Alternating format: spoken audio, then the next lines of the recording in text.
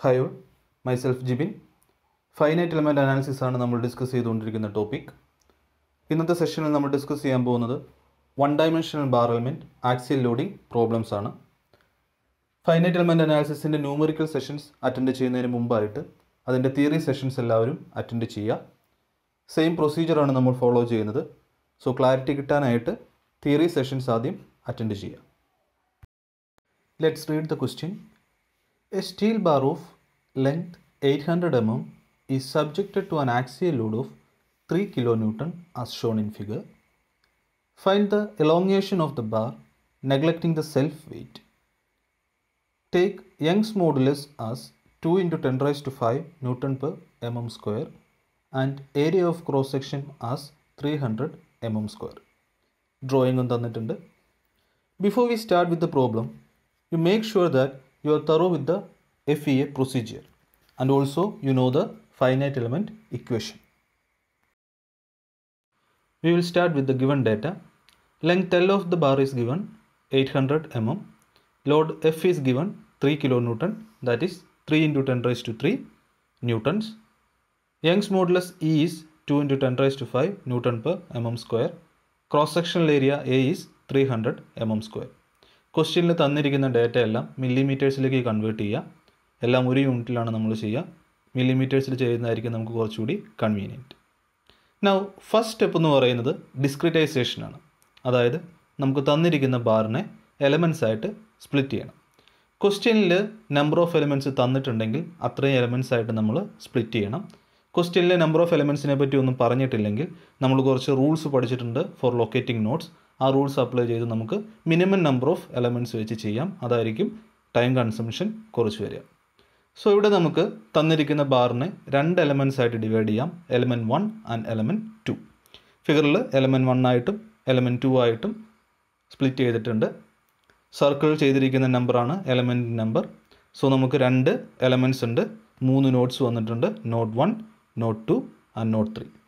Displacement at not 1 is u1, displacement at node 2 is u2 and displacement at node 3 is u3. Discretisation ചെയ്തു, numbering of notes and elements ചെയ്തു. അടുത്തത് ചെയ്യേണ്ടത് displacement function or interpolation function select ചെയ്യണം. Material behaviour select ചെയ്യണം.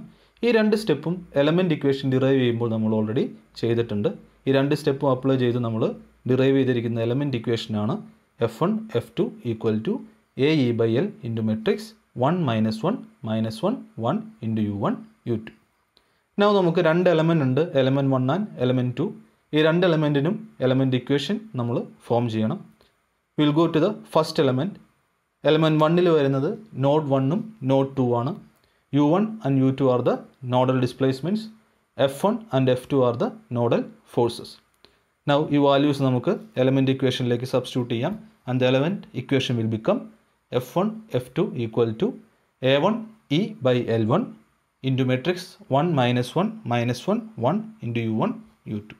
ഇതിൽ A1 എന്ന് പറയുന്നത് first എലമെൻറ്റിൻ്റെ area of cross section, L1 എന്ന് പറയുന്നത് ഫസ്റ്റ് എലമെൻറ്റിൻ്റെ ലെങ്ത്, E എന്ന് പറയുന്നത് യങ്സ് മോഡുലസ്. ഈ വാല്യൂസ് എല്ലാം നമുക്ക് ഓൾറെഡി ക്വസ്റ്റ്യനിൽ തന്നിട്ടുണ്ട്. അതിലേക്ക് സബ്സ്റ്റിറ്റ്യൂട്ട് ചെയ്യുമ്പോൾ the equation will become F1 F2 = 300 into 2 × 10⁵/400 into matrix 1 - 1 - 1 1 into u1 u2. ഇത് സിംപ്ലിഫൈ ചെയ്ത് നമുക്ക് എഴുതാം F1 F2 = 150 × 10⁻³ into matrix 1 - 1 - 1 1 into u1 u2. ഇവിടെ നമ്മൾ ഫസ്റ്റ് എലമെൻറ്റിൽ കൺസിഡർ ചെയ്തിരിക്കുന്നത് നോഡ് 1ഉം നോഡ് 2ഉം ആണ്. അതുകൊണ്ട് സ്റ്റിഫ്നെസ് മെട്രിക്സിൻ്റെ അകത്ത് വരുന്ന ഫസ്റ്റ് ടേമിനെ നമ്മൾ A11 എന്ന് നെയിം ചെയ്യുന്നു. സെക്കൻഡ് ടേമിനെ നമ്മൾ A12 എന്ന് നെയിം ചെയ്യുന്നു. തേർഡ് ടേമിനെ നമ്മൾ A21 എന്ന് നെയിം ചെയ്യുന്നു. ഫോർത്ത് ടേമിനെ നമ്മൾ A22 എന്ന് നെയിം ചെയ്യുന്നു. ഫസ്റ്റ് എലമെൻറ്റിൻ്റെ എലമെൻറ്റ് ഇക്വേഷൻ നമ്മൾ ഫോം ചെയ്തു. അതിന് ഇക്വേഷൻ 1 എന്ന് നമ്മൾ നെയിം ചെയ്തു. Now we will move on to element 2. Element 2ൽ വരുന്നത് നോട്ട്സ് 2ഉം 3ഉം ആണ്. നോഡ് 2ലെ ഡിസ്പ്ലേസ്മെൻറ്റ് u2 ആണ്. നോഡ് 3ലെ ഡിസ്പ്ലേസ്മെൻറ്റ് u3 ആണ്. നോഡ് 2ലെ നോഡൽ ഫോഴ്സ് F2 ആണ്. നോഡ് 3ലെ നോഡൽ ഫോഴ്സ് F3 ആണ്. Now the element equation will become F2 F3 = A2E/L2 into matrix 1 - 1 - 1 1 into u2 u3 ഇവിടെ A2 എന്ന് പറയുന്നത് second എലമെൻറ്റിൻ്റെ cross sectional area, L2 എന്ന് പറയുന്നത് second എലമെൻറ്റിൻ്റെ length. ഇത് രണ്ടും ക്വസ്റ്റ്യനിൽ തന്നിട്ടുണ്ട്. ഈ വാല്യൂസ് നമുക്ക് സബ്സ്റ്റിറ്റ്യൂട്ട് ചെയ്യാം. Now the equation will become F2 F3 equal to 300 into 2 into 10 raised to 5 by 400 into matrix 1 minus 1 minus 1 1 into U2 U3. ഇത് സിംപ്ലിഫൈ ചെയ്യുമ്പോൾ the equation will become F2 F3 equal to 150 into 10 raised to 3 into matrix 1 minus 1 minus 1 1 into U2 U3. ഇതിനെ നമ്മൾ equation 2 എന്ന് name ചെയ്യുന്നു. ഇവിടെ നമ്മൾ consider ചെയ്തിരിക്കുന്നത് not 2ഉം not 3യുമാണ്. So stiffness മെട്രിക്സിലെ first എലമെൻറ്റിനെ നമ്മൾ A22 എന്ന് നെയിം ചെയ്യുന്നു. ഫസ്റ്റ് റോയിലെ സെക്കൻഡ് എലമെൻറ്റിനെ A23 എന്ന് നെയിം ചെയ്യുന്നു. സെക്കൻഡ് റോയിലെ ഫസ്റ്റ് എലമെൻറ്റിനെ A32 എന്ന് നെയിം ചെയ്യുന്നു. സെക്കൻഡ് റോയിലെ സെക്കൻഡ് എലമെൻറ്റിനെ A33 എന്ന് നെയിം ചെയ്യുന്നു. എലമെൻറ്റ് ഇക്വേഷൻസ് ഡിറൈവ് ചെയ്ത് കഴിഞ്ഞാൽ അടുത്ത സ്റ്റെപ്പ് വരുന്നത് അസംബ്ലിംഗ് ആണ്. എത്ര എലമെൻറ്റ്സ് ഉണ്ടോ അതിനെല്ലാം എലമെൻറ്റ് ഇക്വേഷൻസ് നമ്മൾ ഇൻഡിവിജ്വലായിട്ട് ഡിറൈവ് ചെയ്യും. ഓരോ എലമെൻറ്റ് ഇക്വേഷനും കമ്പൈൻ ചെയ്ത് ഫൈനൽ ഗ്ലോബൽ ഇക്വേഷനായിട്ട് കൺവേർട്ട് ചെയ്യുന്ന പ്രോസസ്സാണ് അസംബ്ലിംഗ്. ഇവിടെ നമുക്ക് 2 എലമെൻ്റ് ആണുള്ളത്. 2 എലമെൻറ്റിനും നമ്മൾ എലമെൻറ്റ് ഇക്വേഷൻസ് ജനറേറ്റ് ചെയ്തിട്ടുണ്ട്. Equation 1 and equation 2. Element equation form ചെയ്യുമ്പോൾ നമ്മൾ ശ്രദ്ധിക്കേണ്ട 1-2 കാര്യങ്ങളുണ്ട്. ഫസ്റ്റ് വൺ, സ്റ്റിഫ്നെസ് മെട്രിക്സിൽ കോമൺ ഫാക്ടറായിട്ട് നമ്മൾ നിർത്തുന്ന ടൈം. ഇവിടെ നമ്മൾ 150 into 10 raised to 3 എന്ന് നിർത്തിയിട്ടുണ്ട്. നമുക്ക് എത്ര എലമെൻ്റ് ഉണ്ടോ എല്ലാ എലമെൻറ്റിൻ്റെ ഇക്വേഷനിലും ആ സെയിം ടൈം തന്നെ നിർത്താനായിട്ട് നോക്കുക. 150 into 10 raised to 3 എന്നാണ് നമ്മൾ എടുത്തിരിക്കുന്നതെങ്കിൽ എല്ലാ എലമെൻറ്റിലും ആ ടൈം തന്നെ കോമൺ ആയിട്ട് പുറത്ത് നിർത്തുക. നമുക്ക് അസംബിൾ ചെയ്യുമ്പോൾ അത് എളുപ്പമായിട്ട് വരും. രണ്ടാമത്തെ കാര്യം, സ്റ്റിഫ്നെസ് മെട്രിക്സിൻ്റെ അകത്ത് വരുന്ന ടേംസിനെ നമ്മൾ A11 A12 A21 എന്നിങ്ങനെ നെയിം ചെയ്തിട്ടുണ്ട്. ആ നെയിമിംഗ് കറക്റ്റായിട്ട് നോഡിൻ്റെ നമ്പർ നോക്കി കൊടുക്കാനായിട്ട് ശ്രദ്ധിക്കുക. ഇത് രണ്ടും ശ്രദ്ധിച്ച് എലമെൻറ്റ് ഇക്വേഷൻസ് ഫോം ചെയ്താൽ അടുത്തത് അസംബ്ലിങ്ങിലേക്ക് പോവാം. അസംബ്ലിങ് ചെയ്യാനായിട്ട് നമ്മൾ യൂസ് ചെയ്യുന്നത് സൂപ്പർ പൊസിഷൻ മെത്തേഡാണ്. നമ്മൾ ഓൾറെഡി പഠിച്ചിരുന്നു. അതെങ്ങനെയാണ് വരുന്നതെന്ന് നോക്കാം. അസംബ്ലി ചെയ്ത് കിട്ടുന്ന ഗ്ലോബൽ ഇക്വേഷൻ്റെ ഫോർമാറ്റ് എന്ന് പറയുന്നത് നമുക്ക് കിട്ടിയിരിക്കുന്ന എലമെൻറ്റ് ഇക്വേഷൻ്റെ സെയിം ഫോർമാറ്റ് ആയിരിക്കും. അതായത് F equal to K into U ആ ഫോർമാറ്റിൽ തന്നെ ആയിരിക്കും നമുക്ക് അസംബ്ലി ചെയ്ത് കഴിയുമ്പോൾ ഗ്ലോബൽ ഇക്വേഷനും കിട്ടുക. നൗ എങ്ങനെയാണ് അസംബ്ലി ചെയ്യുന്നതെന്ന് നോക്കാം. ഇക്വേഷൻ്റെ ലെഫ്റ്റ് ഹാൻഡ് സൈഡിൽ വരുന്നത് load വെക്ടറാണ്. Load vector nodal lords വെച്ചിട്ട് അല്ലെങ്കിൽ നോഡൽ ഫോഴ്സസ് വെച്ചിട്ടാണ് നമ്മൾ ഫോം ചെയ്യുന്നത്. ഇവിടെ നമ്മൾ സെൽഫ് വെയിറ്റ് കൺസിഡർ ചെയ്യുന്നില്ല. എലമെൻറ്റ് ഇക്വേഷനിൽ നമ്മൾ എലമെൻറ്റ് ഫോഴ്സ് വെക്ടേഴ്സ് ജനറേറ്റ് ചെയ്തിട്ടുണ്ട്. F1 F2 and F2 F3. ഈ ഫോഴ്സുകളെല്ലാം കമ്പൈൻ ചെയ്ത് വരുന്നതാണ് നോഡൽ ഫോഴ്സ് വെക്ടർ അല്ലെങ്കിൽ global force vector F1 F2 F3. Now RHSൽ stiffness matrix എഴുതണം. അതുപോലെ ഗ്ലോബൽ ഡിസ്പ്ലേസ്മെൻറ്റ് വെക്ടറും എഴുതണം. ഗ്ലോബൽ ഡിസ്പ്ലേസ്മെൻറ്റ് വെക്ടറിൽ വരുന്നത് നമുക്ക് 3 നോഡുണ്ട്. ആ 3 നോഡിലും വരുന്ന ഡിസ്പ്ലേസ്മെൻറ്റ്സ് ആണ് U1 U2 U3. ഇനി എഴുതേണ്ടത് സ്റ്റിഫ്നെസ് മെട്രിക്സ് ആണ്. സ്റ്റിഫ്നെസ് മെട്രിക്സിനെ എങ്ങനെയാണ് ഗ്ലോബൽ സ്റ്റിഫ്നെസ് മെട്രിക്സ് ആയിട്ട് കൺവേർട്ട് ചെയ്യുന്നതെന്ന് നോക്കാം. നമ്മൾ പ്രോപ്പർട്ടീസ് ഓഫ് സ്റ്റിഫ്നെസ് മെട്രിക്സ് പഠിച്ചപ്പോൾ പറഞ്ഞിരുന്നു, നമ്മൾ n number of nodes consider ചെയ്യുകയാണെങ്കിൽ സ്റ്റിഫ്നെസ് മെട്രിക്സിൻ്റെ ഓർഡർ n/n ആയിരിക്കും. ദാറ്റ് മീൻസ് നമ്മുടെ ക്വസ്റ്റ്യനിൽ കൺസിഡർ ചെയ്തിരിക്കുന്നത് 3 നോഡാണ്. അപ്പോൾ നമുക്ക് കിട്ടേണ്ട സ്റ്റിഫ്നെസ് മെട്രിക്സ് 3/3 മെട്രിക്സ് ആയിരിക്കും. നമുക്ക് ജനറലായിട്ട് ആ 3/3 മെട്രിക്സിൻ്റെ ടേംസ് എഴുതാം. 150 into 10 raised to 3 എന്ന് പറയുന്നത് നമ്മൾ കോമൺ ആയിട്ട് നിർത്തിയിരിക്കുന്നതാണ്. അത് കോമൺ ആയിട്ട് നമുക്ക് എഴുതാം. നൗ മെട്രിക്സിൻ്റെ അകത്ത് ഒരു 3/3 മെട്രിക്സ് ആണ് എഴുതേണ്ടത്. നമുക്ക് ജനറലായിട്ട് നെയിം ചെയ്യാം A11 A12 A13 A21 A22 A23 A31 A32 and A33. ഇനി നമ്മൾ ചെയ്യേണ്ടത് നമ്മുടെ എലമെൻറ്റ് ഇക്വേഷൻസിൽ ഈ വരുന്ന ടേംസ്, അതായത് A11 എന്ന് പറയുന്നത് എന്താണോ കിട്ടിയിരിക്കുന്നത് അത് ഇതിലേക്ക് എടുത്തെഴുതുക. A11 എന്ന് പറയുന്ന ടേം ഒരു സ്ഥലത്ത് മാത്രമേ എലമെൻറ്റ് ഇക്വേഷനിൽ വരുന്നുള്ളൂ. നമുക്കതുകൊണ്ട് അത് ഡയറക്റ്റായിട്ട് എടുത്തെഴുതാം 1. A12 എന്ന് പറയുന്നത് -1 ആണ്, വേറൊരു സ്ഥലത്തും വന്നിട്ടില്ല. അത് നമുക്ക് -1 എന്ന് എഴുതാം. A13 എന്ന് പറയുന്നത് ഒരു മെട്രിക്സിലും നമുക്ക് കിട്ടിയിട്ടില്ല, അപ്പോൾ നമുക്കത് 0 ആയിട്ട് എഴുതാം. A13 എന്ന് പറയുന്ന ടൈം ഒരു മെട്രിക്സിലും വന്നിട്ടില്ല, എലമെൻറ്റ് ഇക്വേഷൻ്റെ ഒരു മെട്രിക്സിലും വന്നിട്ടില്ല. സോ അതുകൊണ്ട് നമുക്കത് 0 ആയിട്ട് എഴുതാം. A21 ഒരു പ്രാവശ്യം വന്നിട്ടുണ്ട്, -1, അതവിടെ എഴുതാം. A22 എന്ന് പറയുന്ന ടൈം 2 മെട്രിക്സിൽ വന്നിട്ടുണ്ട്. എലമെൻറ്റ് 1ൻ്റെ മെട്രിക്സിലും വന്നിട്ടുണ്ട്, എലമെൻറ്റ് 2ൻ്റെ മെട്രിക്സിലും A22 എന്ന് പറയുന്ന ടൈം വന്നിട്ടുണ്ട്. സോ നമ്മളത് രണ്ടും ആഡ് ചെയ്യണം. A22 എന്ന് പറയുന്നത് 2ലും വന്നിട്ടുണ്ട്, 2ലും അതിൻ്റെ വാല്യൂ 1 1 ആണ്. സോ 1 + 1. A23 എന്ന് പറയുന്ന ടൈം സെക്കൻഡ് എലമെൻറ്റ് മാത്രമേ വന്നിട്ടുള്ളൂ, അത് -1 ആണ്. ദെൻ A31 എന്ന് പറയുന്ന ടേം ഒരു മെട്രിക്സിലും വന്നിട്ടില്ല, സോ നമ്മളതിനെ 0 എന്ന് എഴുതുന്നു. A32 എന്ന് പറയുന്ന ടേം സെക്കൻഡ് എലമെൻറ്റിൻ്റെ മെട്രിക്സിൽ വന്നിട്ടുണ്ട്, -1 ആണ്. A33 എന്ന് പറയുന്ന ടേം സെക്കൻഡ് എലമെൻറ്റിൻ്റെ മെട്രിക്സിൽ വന്നിട്ടുണ്ട്, 1.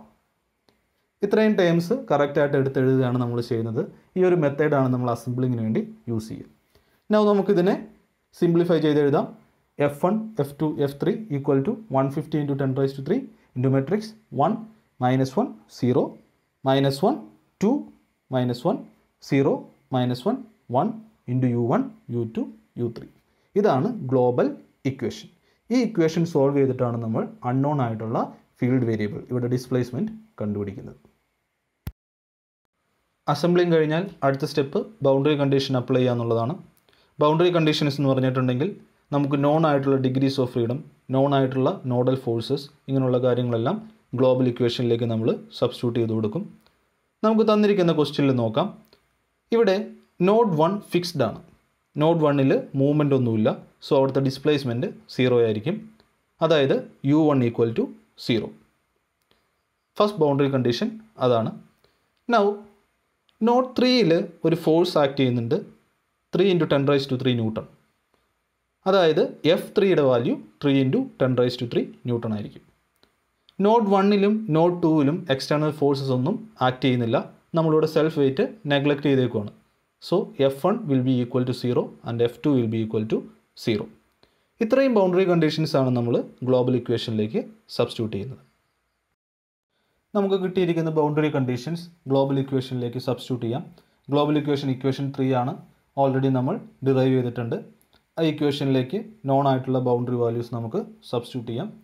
And the equation will become 0, 0, 3 × 10⁻³ equal to 150 × 10⁻³ into matrix 1, -1, 0, -1, 2, -1, 0, -1, 1 into 0, U2, U3.